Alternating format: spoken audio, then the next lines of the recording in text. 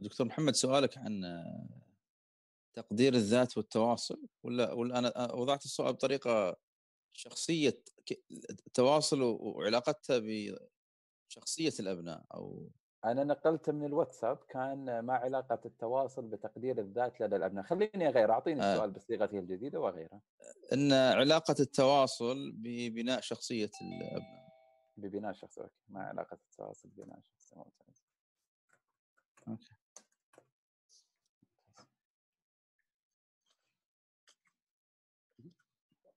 اي والله كانت فيه، لكن الحمد لله امور طيبه.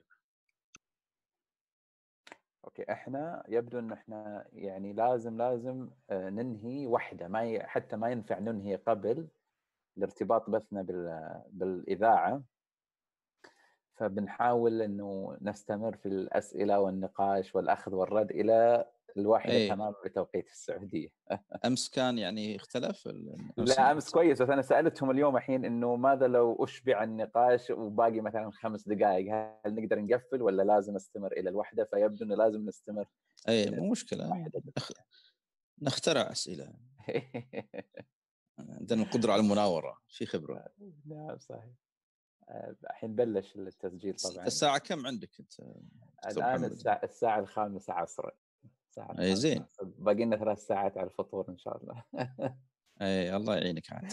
اي والله احنا فاطرين وشبعانين الحمد لله. عليكم بالعافيه. اي بس حبينا نقول لك يعني. معلومه ها.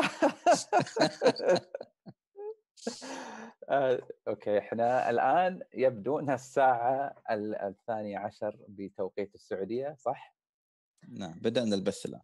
نبدا البث. السلام عليكم لا لسه ما بلشنا. اوكي تمام فهمتك يا احمد. تمام 30 ثانيه 20 ثانيه. اوكي.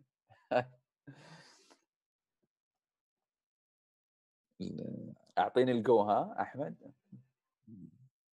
تسمعونني ها عشان اكون بسمعكم؟ ممتاز. نعم، العلامه الحمراء موجوده ولا؟ اي ممتاز.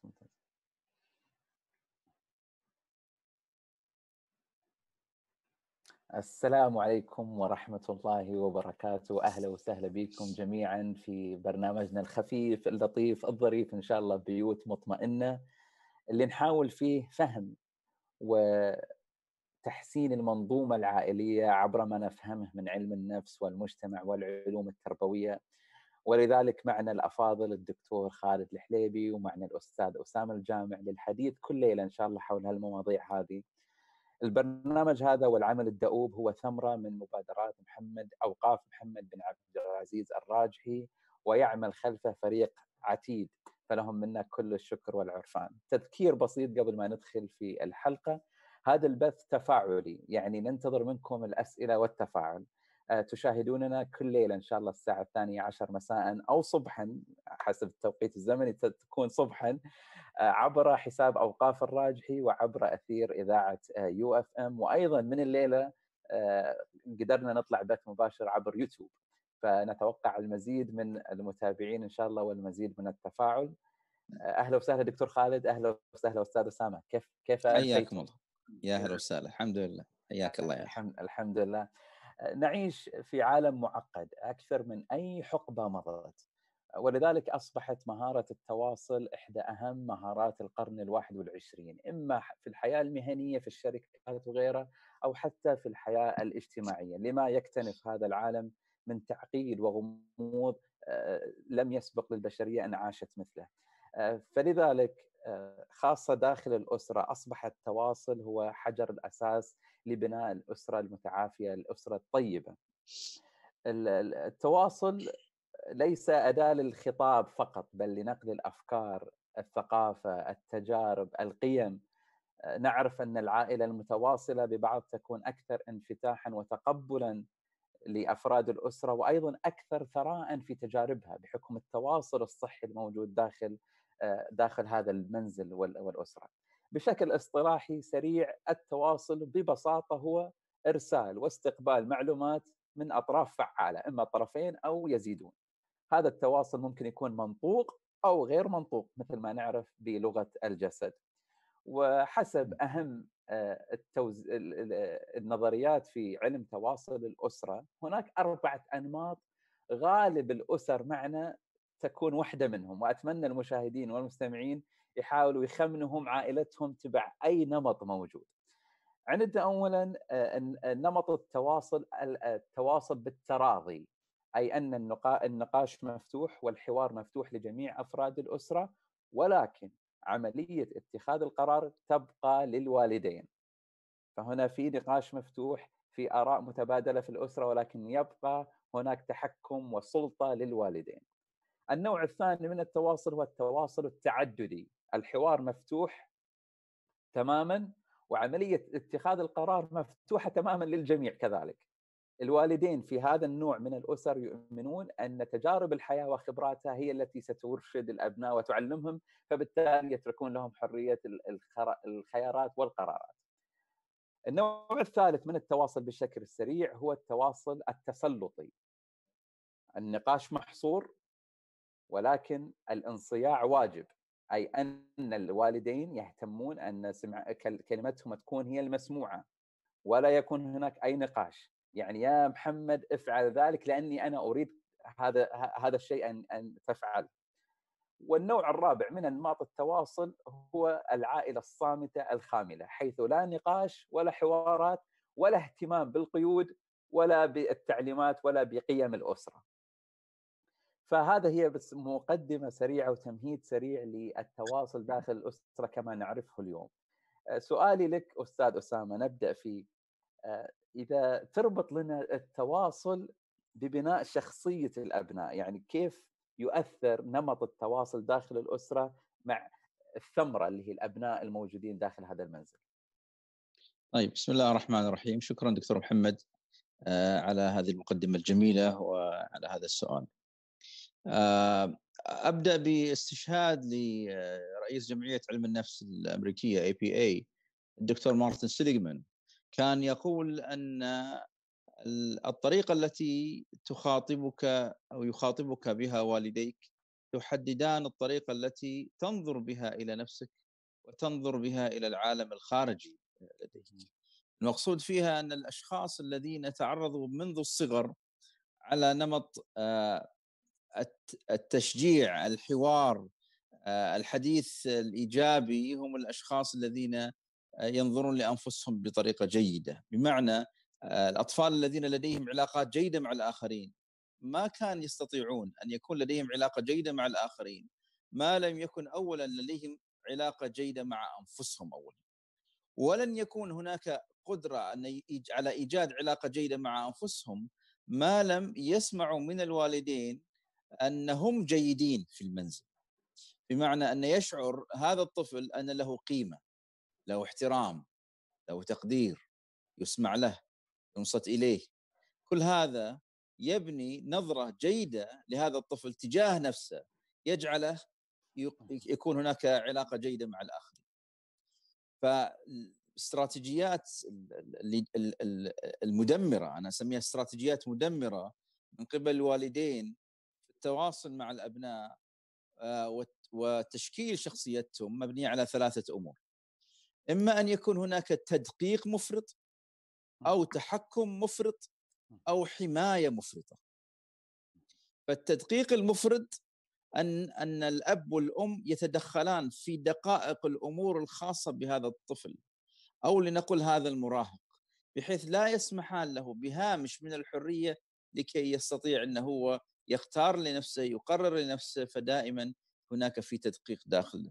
اثنين، اللي هو الحماية المفرطة over protective، فينتج عنه طفل لا يعرف يكون هش وضعيف الشخصية، لأنه لم يتعرض إلى مشكلات يستطيع حلها، لم يتعرض إلى تحديات يستطيع حلها، دائما محمي. والثالث اللي هو التحكم المفرط، اذهب إلى هناك، افعل هذا، لا تفعل هذا، لا يستطيع أن يقرر لنفسه، فدائما متحكمين فيه. أنا أذكر إحدى الحالات اللي جاتني في العيادة، هو كبير، هو موظف يعني في العشرينات من العمر، لكن بطاقة الراتب اللي كانت عنده موجودة عند والده، فكان إذا أراد أن يأخذ من راتبه يحتاج أن يذهب لوالده عشان يأخذ جزء من راتبه باستئذان الوالد، وهذا تحكم مفرط كان يمارس عليه منذ الصغر.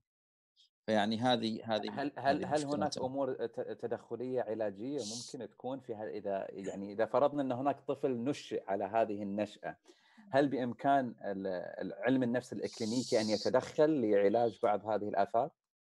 اول حاجه احنا نسويها بالنسبه للاشخاص اللي هم تربوا بهذه الطريقه انه يبدا ان ينظر لنفسه ان له قيمه وله احترام وله تقدير. هذا اول حاجه احنا نسويها من خلال مراقبه كيف يتحدث مع نفسه وكيف ينظر إلى نفسه، لأن هذا له علاقة طبعا بتقدير الذات، وتقدير الذات هي الطريقة التي تنظر فيها إلى نفسك، هي مجموعة المعتقدات والأفكار والافتراضات التي تنظر فيها إلى نفسك وتعتقدها عن نفسك. فهذه أول حاجة نستخرجها، نستخرج هذه الأخطاء في التفكير عن نفسه ونبدأ بتصحيحها. تصحيحها كيف؟ عبر تجارب هو يجريها مع الآخرين ومع المجتمع لكي يثبت لنفسه أنه له قيمة وله احترام. فتعطونا ثمة تمارين معينة يحاول فيها أيوة بالضبط، يجدد صورته حول نفسه. أيوة بنسميها behavior experiments، اللي هو مجموعة من التجارب السلوكية التي يفعلها لكي يثبت، يكسر الفكرة التي تقول أن رأيه ما له أي قيمة، أن إذا تكلم في مجلس ما مثلا فلن يسمع له أحد. طيب خلينا نجرب هذه الفكرة. تعال المجلس القادم حاول أنك أنت تتكلم وشوف هل يسمعك أحد ولا لا، وإذا ما سمعك أحد هل المشكلة فيك أنت ولا المشكلة في الطرف الآخر؟ القصد أنه إن شاء الله يعني مهما نشئ الطفل في بيئة معينة هناك تدخلات ممكن تحسن من وضعه، فلا يعني طبعاً لا نكون متشائمين أو طبعاً في طرق طبعاً للعلاج. يعني دائما هناك طرق للعلاج، جميل. دائما جميل. هناك أمل، جميل. دائما هناك فرصة للتغيير. لا جميل. يمكن للإنسان إلا أن يتغير، لكن جميل. الإنسان مسؤول عن المحاولة والجهد بدلا من أن يكون مسؤول عن الماضي اللي عاشه. جميل. دكتور خالد مساك بالخير. مساك الله بالنور، يا هلا. أهلا وسهلا.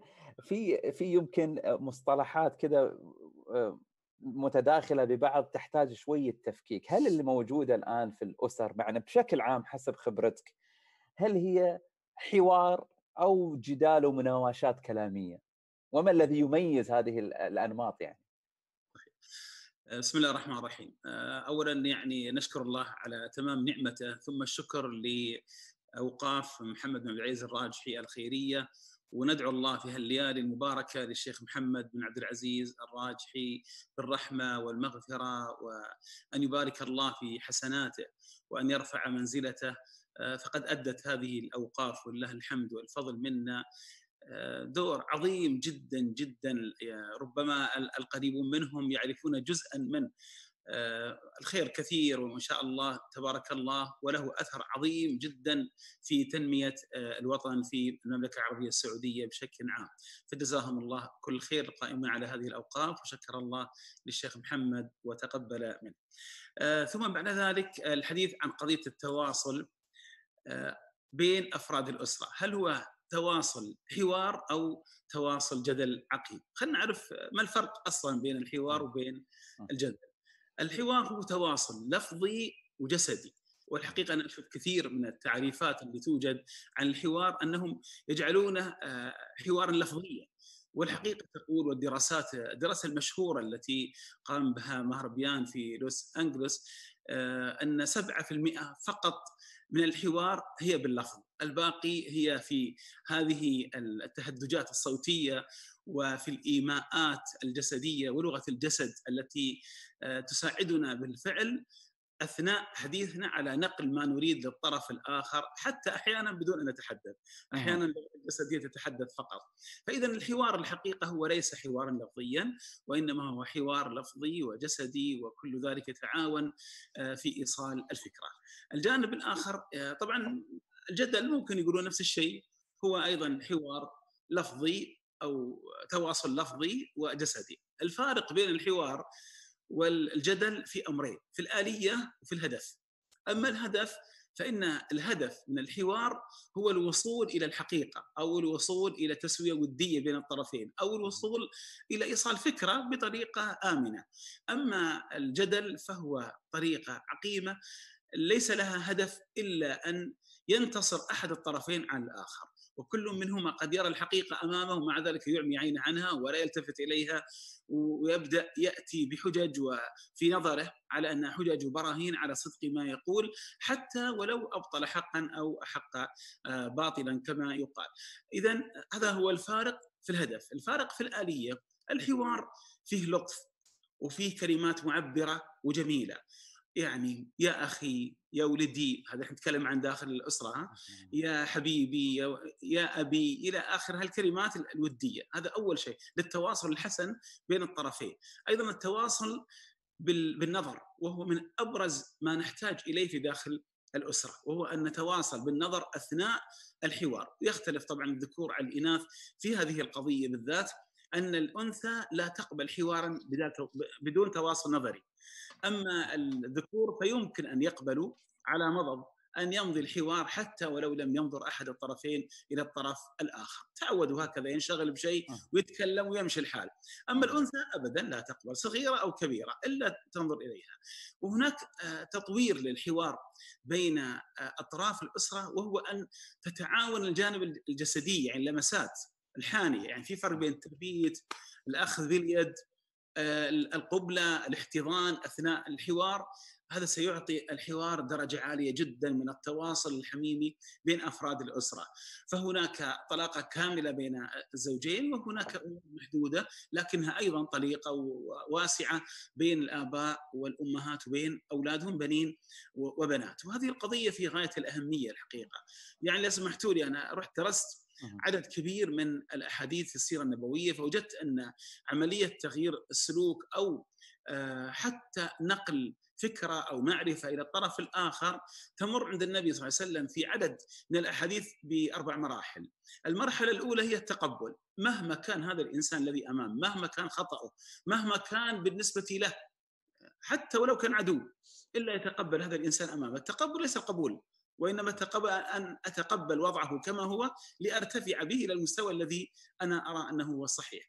المرحلة الثانية هي الحوار بطريقة منطقية عقلية تحترم هذا الإنسان الذي أمامي وبلغته وبما يفهم هو. والطريقة الرابعة هي التواصل الجسدي، مسح على صدره، مسح على رأسه، أخذ بيده، كثيرة. حتى وجدت أحد الصحابة يقول ما لقي رسول الله صلى الله عليه وسلم أحدا إلا ماسحه ودعا له. لاحظ، ما لقي، يعني مع ذلك أنها صفة نبوية دائمة. الأمر الرابع هو الدعاء، أن يدعو له صلى الله عليه وسلم. وكلنا يعني كل واحد في زمن النبي صلى الله عليه وسلم كان ينتظر هذه الدعوة. احنا نقدر نتأسى بالأربع كلها، فندعو لأولادنا بعد أن ننهي هذا الحوار الذي بيننا وبينهم. إذن الآلية أيضا في الجانب الجدال آلية خشنة، آلية مبنية أحيانا حتى على الشجار وعلى رفع الصوت وعلى عدم تقبل الطرف الآخر وعلى عدم منطقية الطرح، والعكس تماما هناك في الحوار. شكرا لك دكتور خالد. يعني ذكرتني بالحديث عن الفروقات الجندرية أو الجنسية بين الطرفين. هناك في حقل كامل في علوم التواصل يختص بدراسة الفروقات بين وظيفة التواصل للمرأة مقارنة بوظيفته للرجل. يعني دبرة تنن أحد أهم الباحثات في هذا المجال يعني أسست حقل كامل في أن للمرأة أو للزوجة للأخت لأيا كان التواصل هو وظيفة اجتماعية عاطفية. يعني الحوار لنفسه قد لا يكون لإيجاد حلول، قد لا يكون بالضرورة أن نبغى شيء عملي يصير، لا، هو قد يكون مجرد قناة لزيادة الرابطة العاطفية، لزيادة الترابط الوجداني حتى مع الرفيقات، الصديقات، الأخوات. على العكس تماما، النمط خلينا نقول الذكوري للتواصل يدخل الحوار بغرض إيجاد حلول عملي أكثر. وهنا تصبح هنا يعني أتصور ممكن أنتم في عياداتكم تحكون لنا شوي عن هل وجدتم أنه فعلا هذه الفروقات في وظيفة الحوار أدت إلى مشاكل داخل البيت؟ أستاذ أسامة لك السؤال. نعم، هذا سؤال مهم فيما يخص التواصل بين طرفين، يكون خاصة فيما يخص الأشخاص الذين يشعرون بالألم. فنجد الأشخاص الذين في ضيقة أو يشعر بالألم أو لديه كآبة، ليس المطلوب أنك أنت عندما تقترب منه أن تعطيه حلول، على الأقل في البداية. المطلوب منك أنك أنت تتعاطف معه. فتشوف شخص تعبان عليه ضغط، تجد أنه هو في حالة من العسر والكآبة، ما تجي تقول له لحظة خليني، طب ليش أنت جربت كذا؟ طيب أنت جربت الطريقة هذه؟ لا، ما ينفع كذا. أنت أول ما تشوفه تحتاج أنك تقول له الله يعينك والله يا أخي، يبدو أنك أنت يعني تعبت في المرحلة هذه، أو تراني واقف معاك، إذا أي شيء تحتاجه تراني حاضر. ما حد يتخيل الألم اللي أنت قاعد تمر فيه الآن. هذه الكلمات يطلق عليها validation، اللي هو التصديق على أو التأكيد المعنوي على ما يشعر به. يعني أنت معاي، أنا أشعر بك، إحنا واحد، أنا ألاحظ الشيء اللي أنت فيه، أنا أحس باللي أنت تحسه. بعض الأشخاص لا، يتصرف بطريقة خاطئة نسميها invalidation، أو طريقة وضع مسافة بينه وبينه، أني أقول له والله يا أخي كثيرين مروا بنفس الظروف اللي أنت مرت فيها وما صار له الحزن اللي أنت فيك. أو يا أخي هذا جارنا نفس المشكلة اللي أنت مرت فيها وما صار له اللي صار لك أنت. هذا ولد، هذا الطريقة أبدا تجعل هناك مسافة بينك وبين الشخص المتألم. اعتقد انا، تفضل دكتور خالد، تفضل دكتور محمد. طبعا هذا كثير، لكن واحده مثلا من الاخوات الفاضلات اتصلت في مجال الاستشاره، ثم بدات تتكلم، في الاخير قلت لها طولت كثير فقلت لها خلاص اتضحت لي الشيء، قالت لا ارجوك خليني اكمل، تفضل. لما انتهت مع السلامه، ما انتظرت ولا حل.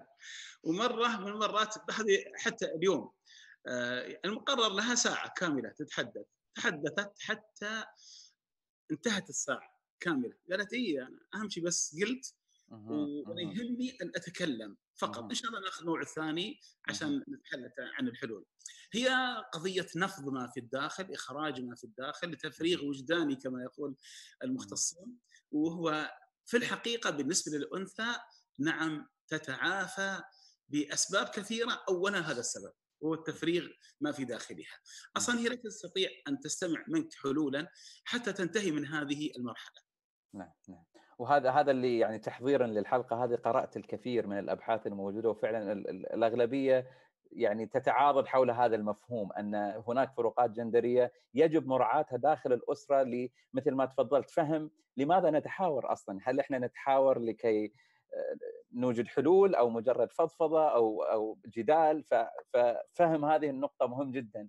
وأعتقد على النقيض حسب مشاهداتي، يعني أن بسبب خلينا نقول التنشئة الاجتماعية، الرجل معنا في المنزل سواء كان ابن أو أب، في حدوث عندما تحصل عليه بعض المشاكل يميل للانكفاء على نفسه ولا يعبر عنها، لأن قد يكون التعبير عنها إشارة لضعف هذا الرجل في مواجهة مشاكله. أستاذ أسامة، عندك تعليق على الموضوع؟ هذا يعني ينتشر أكثر شيء عند الرجال. هو فيه يعني نسبة الأشخاص الذين مثلا نسبة المصابين بالاكتئاب عند النساء حسب عالميا أكثر عند النساء منه عند الرجال. ليس لأن الرجال لا يصاب بالاكتئاب، لا هم يصابون، لكن النساء هم أكثر طلبا للمساعدة، بينما نجد أن الرجال يتواصلون، نعم، أنهم يتواصلون، يعبرون عن مشاعرهم، يطلبون المساعدة، بينما الرجل لا، ينظر لهذه المساعدة أنها ضعف. مثلا من ثقافتنا مثلا الداخلية أن الرجل لا يبكي، وهذا الكلام غير صحيح. يعني الرسول عليه الصلاة والسلام بكى عندما توفي ابنه. الفكرة هنا أن الإنسان يعبر عن مشاعره السلبية أيا كانت، سواء إيجابية أو سلبية، لكن أن ننظر إلى التعبير عن المشاعر على أنه ضعف، هذا سوء إدارة للمشاعر. وكلما كان إدارتك لمشاعرك السلبية خاطئة كلما كنت أقرب للاضطرابات النفسية. بعض الناس يمارس ما يسمى بقمع المشاعر، كتمان المشاعر، بحيث أنه دائما يظهر مظهر الإنسان الذي يعني القوي الذي لا يضعف.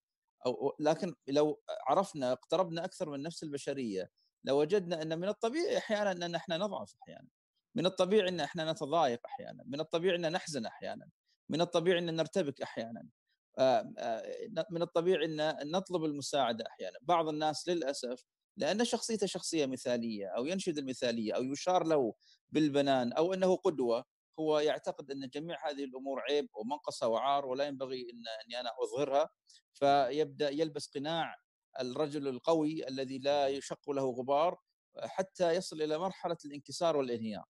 فيعني أنا أشجع الجميع على التعبير عن المشاعر. هنا تجد أهمية التواصل والتعبير والانفتاح، خاصة مع الأشخاص الأقربون منك في المنزل، حتى يفهموا أيضا مشاعرك ويساعدوك في التعامل معها. هذا صحيح، هذا بس لكن مشكلة أن الأقارب بعض القريبين منا قد أنهم يمارسون ما يسمى بإطلاق الأحكام. فإذا أنت بوليت بشخص يطلق أحكام عليك، معقولة أنك أنت تضعف، أنت القوي تضعف؟ لا أنت يعني هذا النوع من الإطلاق الأحكام judgments هو اللي يبعد بعض الأشخاص عن أنه يتكلم مع القريبين منه. فكلما كان الطرف الآخر لا يطلق أحكام، يتقبل المقابل كما هو، كلما كان أقرب العلاقة تكون أقرب وأفضل. جميل. يقول شاعرنا الأستاذ مبارك بشيء تمام عظيم في الوجود وما بكى يوما ولم تذرف له عينان. حتى العظماء بكوا، ويعني أحدهم ألف كتابا في 50 موقفا بكى فيه النبي صلى الله عليه وسلم عليه الصلاة والسلام. البكاء أبدا هو من طبيعة الإنسان وطبيعة البشر، لكن الضغط الاجتماعي اللي يمنع الطفل الذكر أن يبكي، يمنع يبكي. كيف تبكي وانت رجال؟ أكيد تأثير سلبي يعني. نعم. هذا يذكرني بسؤال الآن دكتور خالد، بوجه لك السؤال هذا الآن. يعني كيف نوفق بين تعاليم الشريعة الإسلامية حول احترام وتوقير الأب والأم، وحول بعض الحوارات التي تتطلب بعضا من الشفافية، والتي قد تفهم أنها يعني تجاوزات ووقاحات أن أقولها لوالدي مثلا. أجد أن هناك نقطة تماس بين احترام التعاليم الشرعية والأدب والوقار، وبين أن أكون شفافاً واضحاً فيما أشعر به كطفل كابن. كيف أوفر الحماية والبيئة المناسبة للطفل أن يعبر عن ذاته بشكل صريح وشفاف. جميل. يمكن ذكرتم أنتم في الأنواع الأربعة اللي هو الفرق بين التواصل بالتراضي والتواصل التعددي، وأن التواصل التراضي هناك حق محفوظ للوالدين في النهاية أن يتخذوا القرار بعد أن يسمعوا من جميع الأطراف. وأظن جميع مجالس الإدارات في العالم يعطون رئيس مجلس الإدارة صوتين ويعطون بقية الأعضاء على صوت فيما أعلم.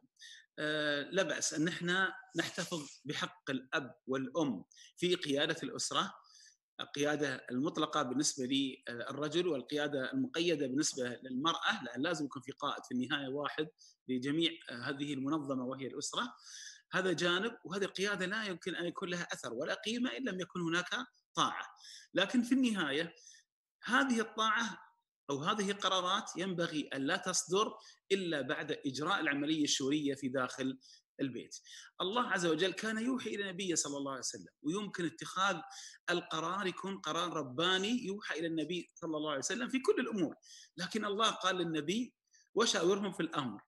وأكبر معركة وأخطر معركة في تاريخ الإسلام كانت غزوة بدر، ومع ذلك لما اختار النبي صلى الله عليه وسلم أرضا وجاء الحباب بن المنذر وقال كلمة مشهورة: أهو وحي أوحى الله إليك به أم هو المشورة والمكيدة والمشورة؟ قال لا، بل المشورة. فقال إذا نغير، ومعروف بقية القصة، وغيروا الأرض بالكامل. وكانت هذه الأرض الجديدة هي اختيار الله عز وجل، لأن الرسول صلى الله عليه وسلم في النهاية حدد مصارع القوم هكذا واحد واحد، فكان مصرعه في كل مكان يحدده النبي صلى الله عليه وسلم. إذا المشورة أصل في هذا الدين، سواء كانت استشارة الزوجة أو استشارة الأولاد. وشاورها سفهها، هذا منطق انتهى ويجب أن ينتهي تماما. شاورهن خالفوهن وضعه الناس على النبي صلى الله عليه وسلم، وهو حديث مكذوب لا يتفق ولا يتسق مع هذا الدين العظيم الذي يحترم المرأة، والذي خرجت فيه المرأة في زمن النبي صلى الله عليه وسلم برأي، وهي أم سلمة في غزوة الحديبية، فأنقذت الأمة برأي عظيم جدا أعطته للنبي صلى الله عليه وسلم، فخرج إلى القوم وفعل ما ذكرته له وما أشارت به عليه، وانتهت تلك الأزمة التي حدثت بين النبي صلى الله عليه وسلم والصحابة لما في خروجهم في عمرة الحديبية كما هو معروف. إذن طيب كيف نحل المعضلة هذه؟ الأمر هين، كل ما في الأمر يعود الأب والأم كذلك أبنائهم على أن يشاوروهم في كل الأمور التي يمكن أن يطلق فيها المشورة، وأهم هذه الأمور متعلقاتهم، فليس صحيحا أن نتخذ عنهم قراراتهم، نحن نعاونهم نساعدهم.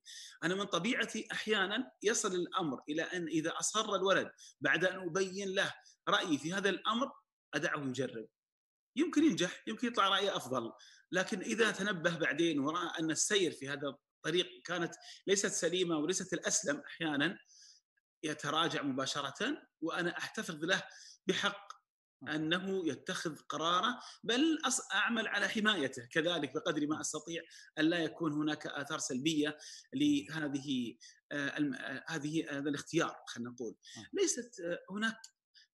ليس هناك أي خلاف ولا تصادم بين بر الوالدين وبين أن يقول الأولاد رأيهم للوالدين، هناك فقط في الطريقة. نعم، أن لما أقول رأيي لأخي بتكون على ما يقولون قط الكلفة والميانة، أخوي شقيقي يمكن أنا أقول وهو يقول، لكن لما أقول رأيي لأبي لا والله في إجلال وفي تقدير وفي تقديس لهذه المكانة العظمى التي الله عز وجل وضعه فيها، نشكر لي ولوالديك.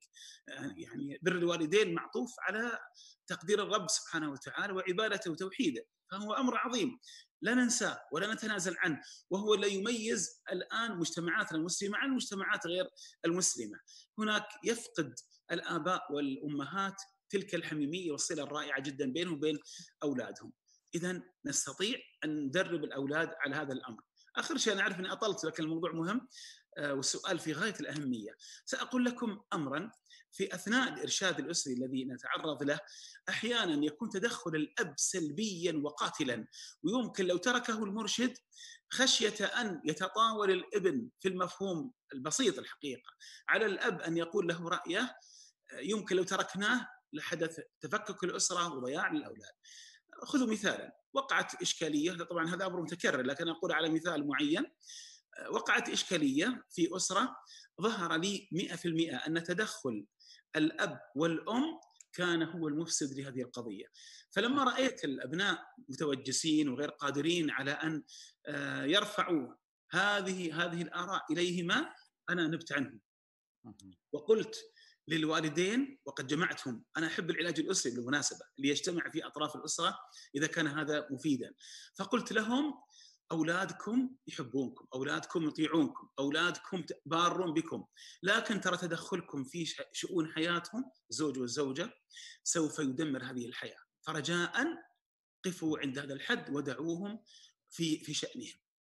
وانتهت المشكلة أبشركم، وتكررت هذه القضية مرة أخرى، وذهل الوالدان من الحل، يعني لما رأوا النتيجة ذهل من الحل، حتى واحد منهم جاي يقول ما أعرف أقول لك أنا، قلت أبدا، قل لي شكرا بس أنا ما أريد منك شيء غير الدعاء.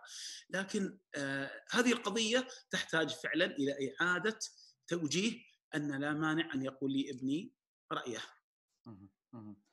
فمهما يعني بقد ما كان للوالدين أهميتهم ومكانتهم، أيضا للأبناء حق أن يعاملوا بشكل محترم بشكل لبق. ففي تواصلنا معهم أيضا ينبغي أن يكون الأسلوب، تكون المواجهة حسنة بيننا وبينهم. أستاذ أسامة، نكمل على نقطة الدكتور خالد، أن أعتقد فقدان التواصل بين الآباء والأبناء يشكل فجوة كبيرة. ممكن هذه الفجوة تقود إلى، في بعض الأحيان الكثيرة تقود إلى انحراف الأبناء بسبب وجود المسافة الفاصلة والرغبة للأبناء بوجود بديل عن هؤلاء الآباء الغائبين عن حياتهم. فممكن تعلق لنا عن علاقة التواصل وغيابه في جهة وانحراف الأبناء في جهة أخرى. هذا يحصل في يعني كثير من البيوت اللي يغيب عنها الحوار، يغيب عنها الحوار الواضح الشفاف، بمعنى أن تنتشر داخل الأسرة الكثير من المخاوف، بحيث أن الأبناء يظهرون ما يريده الوالدين أن يرونه وليس حقيقة ما يشعرون به. فتجد أن الأبناء الصغار لا يقولون حقيقة مشاعرهم لأنهم يخافون، لأنهم سبق أنهم تحدثوا عن مشاعرهم فوجوبه إما بالاستهزاء أو السخرية أو الرفض أو التجاهل. فيبدأ الأبناء بإظهار ما يريده الوالدين أن يسمعونه أو يرونه، فتصبح العلاقات هنا علاقة مزيفة وليست علاقة حقيقية. أحيانا يلسع الألم الأبناء في حوارهم مع الآباء. أنا أذكر أحد الأبناء كان يقول لي أنا مستحيل أني أنا أقول للوالد إيش اللي يصير عندي في المدرسة أو إيش اللي يصير عندي مع أصدقائي. فلما قلت له ليش، قال أنا أذكر مرة من المرات رحت لأبوي وقلت له أني أنا يوم من الأيام لعبت كورة وحبيت أني أقول له إيش صار، فرحان يبي يقول لأبوه إيش اللي صاير، ويبي يقول له القصة، ويبي يقول له إيش صاير مع ربعه وإيش سوى معاهم. فقال له أني أنا لعبت الكورة واستانست وجبت جول ولعبت. فالأب هنا رد عليه وقال له كنت حافي ولا لابس جوتي رياضي؟ فقال له لا كنت حافي. أنا مو قايل لك أنك أنت ليش أنت حافي؟ تراك الآن الأب تراك السالفة الحلوة وركز على شيء دقيق قصر فيه. فهنا الابن مستحيل اني اقول لك مره ثانيه شيء انا استانست فيه او قصه، لان الاب هنا مو راضي يسمعني، هو جالس بس يلتقط الهفوات. اذا تصبح المسافه هنا الابن يبدا يدخل على الاب او يدخل على الام ليعطيها الاحترام والتقدير والرسم، فتصبح العلاقه رسميه. فالخفايا والكلام اللطيف يبدا يختفي بين الوالدين، لان اصبح الاحترام ليس قائم على الحب بقدر ما انه قائم على الخوف. هناك مواضيع لا تقال في الاسره. ماذا لو استاذ اسامه فعلا عندي انا كاب يعني رايت سلوك خاطئ عند الاب اثناء لعب الكره مثلا في هذه القصه الجميله، ما هو التوقيت المناسب لي لتوجيهه؟ هل بعد فراغه مثلا من هذه الحلقه الجميله، او لاحقا مسافه زمنيه مثلا بعد يومين؟ هنا تظهر الحكمة عند الأم أو الأب في الموضوع هذا.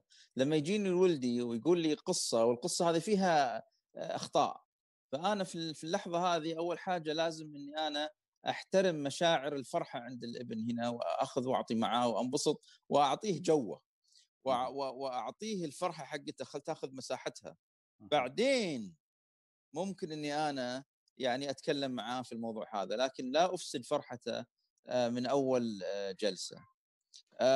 نحتاج كذلك أن نعرف وين الحدود تدخل الآباء في اللحظة هذه. شوف، لا إفراط ولا تفريط.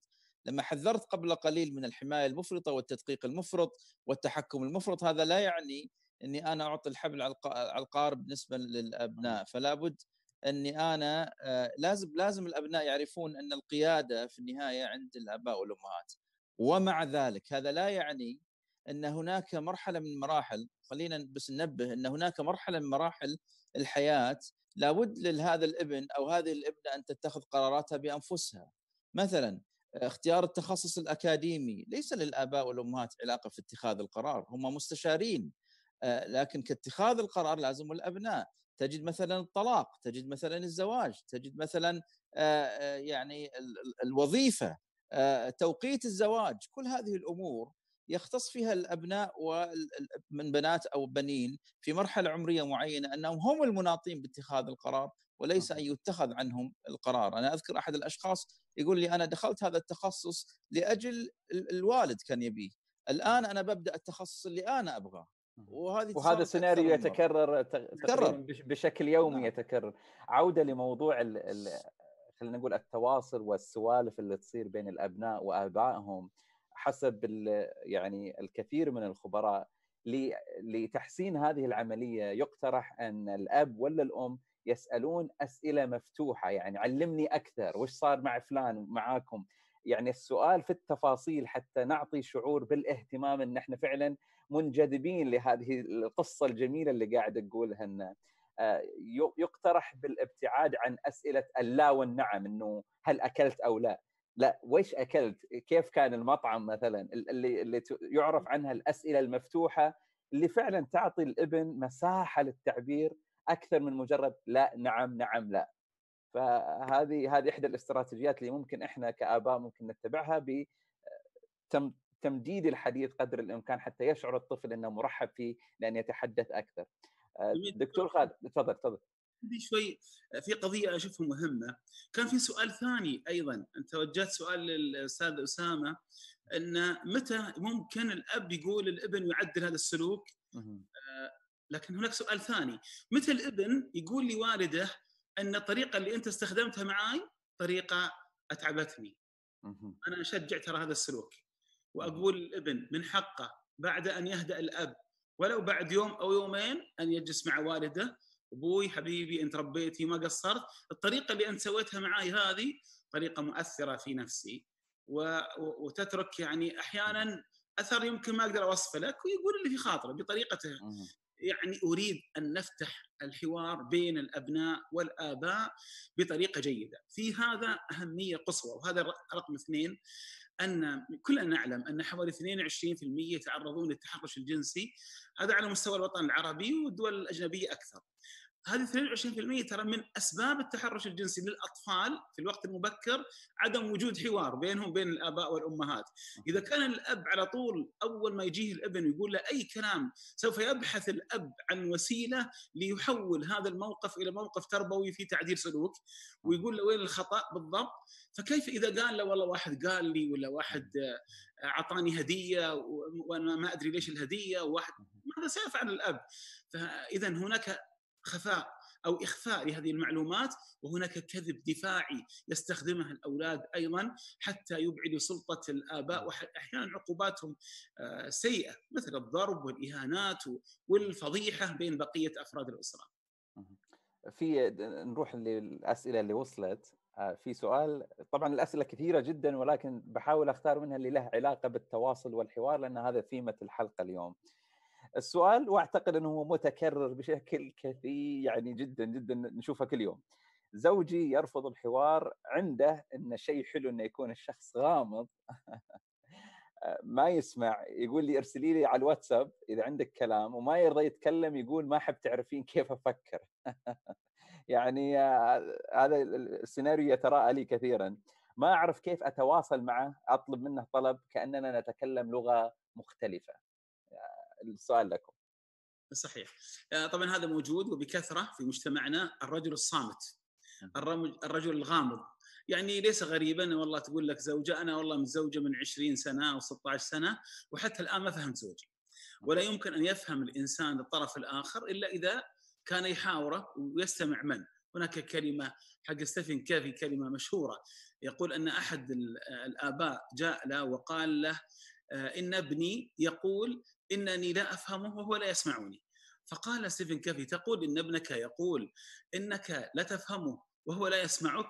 قال نعم. فكرر عليه 3 مرات، فتبرم الأب من الدكتور وهو يطلب منه الإعادة أو يسأله السؤال مكررا. فقال: كيف تريد أن تفهم ابنك وأنت الذي تتحدث؟ يعني أنت اللي تتحدث الآن، إذن هو الآن يفهمك لكن أنت ما تفهمه لأنك ما سمعته أصلا. فكذلك هذا يحدث بين الأزواج والزوجات. كيف عندك اقتراح لها دكتور؟ عندك اقتراح لها نحاول نسعفها في الموقف؟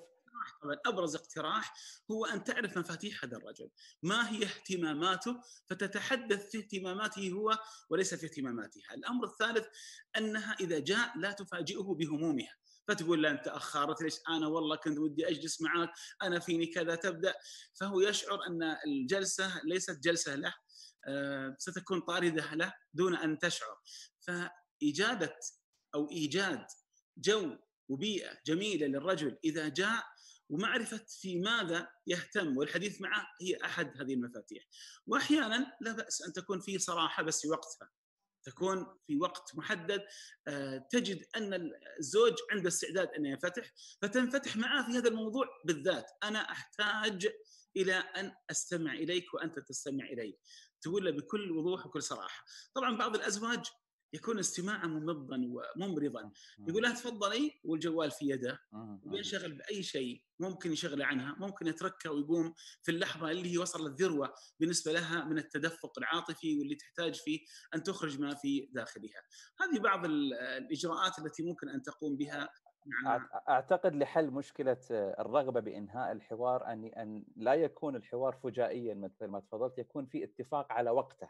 يعني مثلا جلسة شربة الشاي هذه الساعة 5 العصر نسولف فيها مثلا، أن تكون مجدولة، حتى لأنها لو لم تكن مجدولة قد تكون المرأة ولا قد يكون الرجل في وسط محادثة جوال مثلا، فبالتالي قد يعجل من إنهاء الحوار الموجود في المنزل للالتفات لعمله. فأتصور إحدى الاستراتيجيات أن نتفق متى نتحدث، لا يكون الحديث فجائيا. كذلك أنا أحب أضيف فيما يخص حل هذه المشكلة أن قد يكون هناك معتقدات تقف وراء هذا الغموض، فهذا الزوج يعتقد أن الغموض يعطيه أهمية مثلا، أو هكذا كانت أسرته من قبل، كان يرى الأب أو الأم عندهم يعني عدم حوار وغموض، فيعتقد أنها كذا هي الحياة الزوجية. بعضهم قد تكون مشكلته في مهارات التواصل ولا يعرف كيف يتحدث. يعني اذكر ان احد الاشخاص يقول لي كيف طيب اتكلم انا مع زوجتي، انا دائما ساكت وهي تنتقدني دائما اني انا صامت. فبدات اني اعطيه بعض المواضيع اللي ممكن انه يتحدث فيها، وانه كيف يحط العين بالعين، وانه هو يعني هذه وسائل هو ما كان يعرف كيف. رقم 3 اللي هو قد تكون الزوجة سبب في هذا الغموض، أن ربما كان يوم من الأيام انفتح فبدأت بانتقاده أو الحكم عليه فانغلق مرة أخرى فظل مغلق. فقد يكون هناك عدم تقبل من قبل الطرف الآخر للطرف الأول يساعد فيؤدي ذلك إلى الانغلاق والغموض. فنحتاج هنا أن نتوقف عن الانتقاد والحكم ونعطي الفرصة للزوج أنه يتكلم بدون أي تجريح. فيعني هذا من ضمن الأسباب. وأيضا أعتقد من واجبنا أيضا تطبيع فكرة أن مثل ما تفضلت أنه الرجل نعم يستطيع أن يفصح عن مشاعره، حتى المشاعر الضعيفة التي تظهر بمظهر الحزين المكتئب الضعيف، هذه ما زالت تابو اجتماعي معنا. مثل ما تفضل الدكتور خالد أنه حتى الطفل الابن لما يبكي يقولوا له أنت رجال ما تبكي.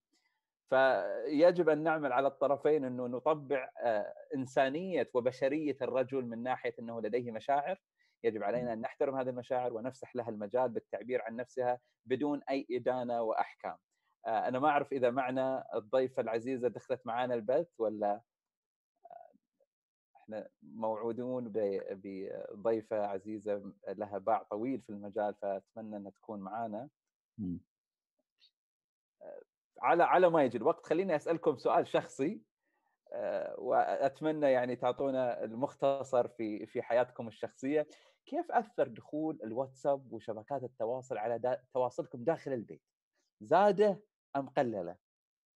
بشكل عام أكيد أنا أسميها وسائل التواصل مع خارج المنزل ووسائل التفاصل مع داخل المنزل. هي لا شك أنها أسهمت في قطع العلاقات الودية الدائمة المستمرة في داخل المنزل، الانشغال الكبير بها. أول ما جاءت كان الأمر واحد ينشغل، اثنان والبقية يقولون ليش تنشغل عنه. الآن أصبح عرفا أن الجميع ينشغل بها، ورسوم الكاريكاتورية التي تظهر جميع أفراد المنزل كلهم في يدهم هذا الجوال، أو جميع الضيوف الذين يأتون إلى شخص ليتحدثوا كلهم ينشغلون بشخص آخر خارج المجلس وخارج البيت. للأسف أنها بدأت تصبح عرفا، وهذا لا شك والله نذير شديد. وصل الأمر كما تقول لإحدى الأسر أنهم وهم في داخل البيت يتواصلون بهذه الوسائل، في داخل البيت مع بعض هم يتواصلون بهذه الوسائل، لا يتواصلون بطريقة مفتوحة. هذا مؤثر. ولا يمكن أبدا أن يكون التواصل الإلكتروني مهما بلغ من تقدم وتقنية أن يستبدل التواصل البشري الحقيقي عن طريق الجلسة، عن طريق الوجود الجسدي. فأعتقد أنه يعني إذا لم ننتبه لهذه النقطة بيكون في كود اجتماعي مضروب ومعطوب لكيفية التواصل مع بعض. ولكن في الجانب الإيجابي اللي أنا أشوفه لاحظته أن مع الأسرة الممتدة زاد التواصل. إيه صحيح، عن طريق الجروبات هذه صراحة. عن طريق يعني بديت أعرف أكثر عن أهلي الممتدين بشكل كبير جدا مقارنة بالأزمنة السابقة، فهذا إيجابية جيدة. ولكن نعود لمشكلة المنزل الواحد، هذه مثل ما تفضلت أصبحت تحتاج دكتور محمد إلى مجموعة من القوانين. يعني قانون ألا نستخدم هذه الأجهزة جلسنا في جلسة العصر أو جلسة المغرب، ألا نستخدم جميعا هذه الأجهزة إذا جلنا في وقت الأكل على سبيل المثال. إذا تحدث الأب أو الأم فمن التقدير له ألا تعبث بالجوال الذي في يدك وأنت في حضرة الوالد أو الوالدة. يعني مجموعة قوانين كذا قابلة للتطبيق. يعني نطلق عليه اتيكيت شبكات التواصل في العصر الحديث. أنا أتصور ما زلنا للحين ما طورنا الاتيكيت اللي يخلينا نتعامل مع الشيء الغريب هذا اللي اسمه شبكات التواصل إلى الآن. عموما معنا الضيفة دكتورة وفاء بنت محمد الطجل. موجودة تسمعيني دكتورة؟ أهلا وسهلا، السلام عليكم. أهلا وسهلا، كنا ننتظرك. أهلا وسهلا، كل عام وأنت بخير وصحة وسلامة يا رب. مبارك عليكم الشهر وعلى المستمعين، حياكم الله. يا هلا وسهلا فيك، حياك الله. وكنت مستمتعة وأنا أسمعكم، ما ودي توقفوا. الحمد لله، شرفتينا وأنستينا. الدكتورة وفاء مستشارة تربوية وتعليمية وتعمل في هذا المجال لسنين طويلة. دكتورة، احنا حديثنا اليوم عن التواصل داخل البيت.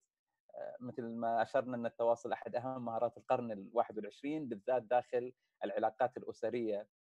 فتحدثنا طويلا عن الموضوع والآن نحب نسمع منك. عندي سؤال سريع وأتمنى الضيوف أيضا يتفضلوا عليه بأسئلتهم. هل نسق التواصل ونمطه يكون واحد في البيت كله، ولا كل طفل على حسب مزاجه، كل طفل حسب عمره؟ عندنا مراهق، عندنا بنت، عندنا ولد. ايش رايك في الموضوع؟ بسم الله الرحمن الرحيم. في قصة جميلة أنا دائما في التدريب أحب ألقيها كمدخل لما أبدأ أتكلم عن موضوع التواصل في البيت. قصة اسمها كوكب البرتقال، سمعتوها؟ لا والله حقت. تفضلي. أوكي. يحكى أن في زمن ما كان في رائد فضاء ضاع وخربت المركبة ووجد نفسه على كوكب غريب وفقد التواصل مع الأرض. فالكوكب لونه برتقالي، شكله برتقالي، مزروع فيه برتقال فقط، لكن أهله طيبين استقبلوه وبلغة الإشارة عرفوا يتواصل معاهم ويعلمهم إنه المركب خربان. فوعدوه وبدأوا يحاولوا يصلحوا فيه. مكث عندهم فترة. من الملاحظات اللي شافها إنه ما يعرفوا يزرعوا إلا برتقال، يأكلوا برتقال، حتى لبسهم وشكل بيتهم أو أشكال بيوتهم تشبه شجرة البرتقال وشكل البرتقال.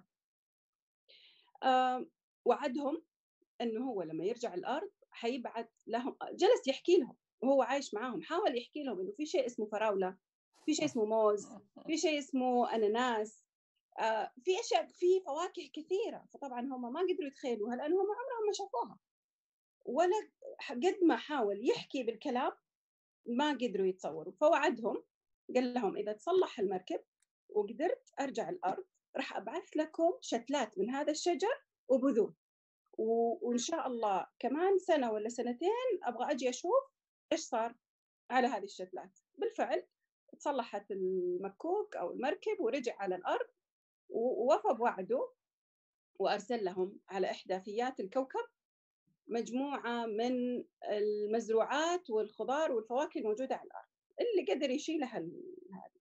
بعد سنتين رجع مرة ثانية للكوكب. أول ما نزل استغرب، ما شاف موز زي اللي في الأرض، ولا شاف فراولة زي اللي في الأرض، ولا شاف كل الأشجار كأنها اتطعمت بالبرتقال، وكأنه صار شكلها مختلف وشبه مشوه بعضها، وبعضها مات ما قدر يعيش. هل إحنا بنعامل أولادنا وطلبتنا بنفس الطريقة؟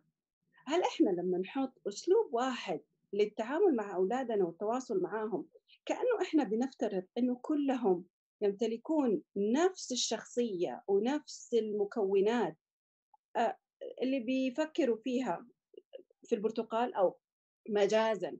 فإحنا الله سبحانه وتعالى لما يعطينا أولاد بيعطينا باقة من الزهور، باقة مختلفة فيها زنبق وفيها جوري وفيها ياسمين وكل أنواع الزهور. فلا يمكن أن أتعامل مع الياسمين زي ما أتعامل مع الجوري. نفس الشيء أولادنا، مستحيل أتواصل مع كل نمط من أنماط الشخصية بنفس الطريقة. ومش بس مع الأولاد، يعني أنا أذكر حتى الموظفات عندي، حتى أخواتي، حتى صديقاتي، جاراتي، لكل منهم أسلوبها الخاص اللي يحفزها، أسلوبها الخاص اللي تشتكي فيه، اللي تحبك تسمعي منها فيه، اللي تحبك تتواصلي معه.